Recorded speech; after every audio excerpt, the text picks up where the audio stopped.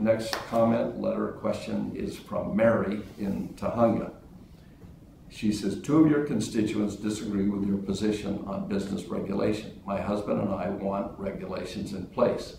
We believe that it's not regulations that place impediments on job creation.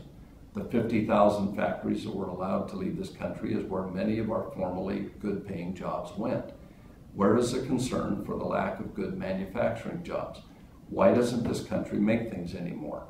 How about a contract with those businesses that have abandoned this great nation for cheap labor in foreign countries to bring them back home? Maybe they should be as loyal to us as you want us to be to them. Thank you for listening to our concerns. Well, Mary, I have a totally different view on this. I think one of the reasons these companies leave our country to go to other countries is, as you said, for lower wages. Another one is, though, to get rid of the excessive regulation and to get rid of excessive taxation. And in many cases now, they're having to go to find adequate workforce because our education system is broken down. In many cases, we're not providing enough engineers, enough people to do these manufacturing jobs.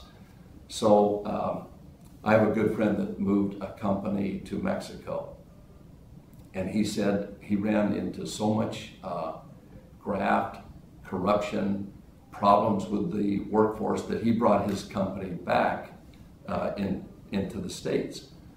I think some companies are able to do that, but some just get tired of dealing with the regulation. It's not just that they move from our country to other countries. Some of them are moving from state to state because of excessive burdensome regulation within the state. California is a classic example.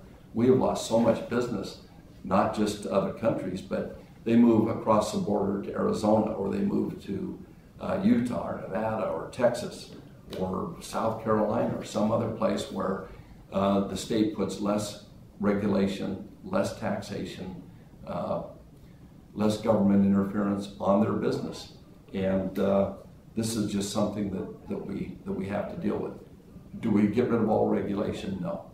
Do we need to have regulation for food safety and for product safety, for pharmaceuticals, drugs? There are many things that we do need regulation on. It's excessive, burdensome regulation that we're talking about that drives companies out of the state or out of the country. And I think we may find some room for agreement on that because the ultimate goal is the same. Another thing, though, is when these companies move out of the country to get cheaper wages, they produce products cheaper.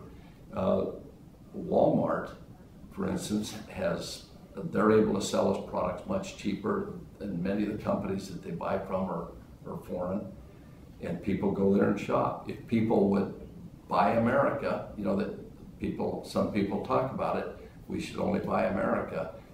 If you're willing to pay 10, 20, 30, 40% more for a product, but people seem to want the lowest price, but they also want to keep all of the jobs here and also require a good living wage. And it's hard to make those things always match up. Anyway, thank you.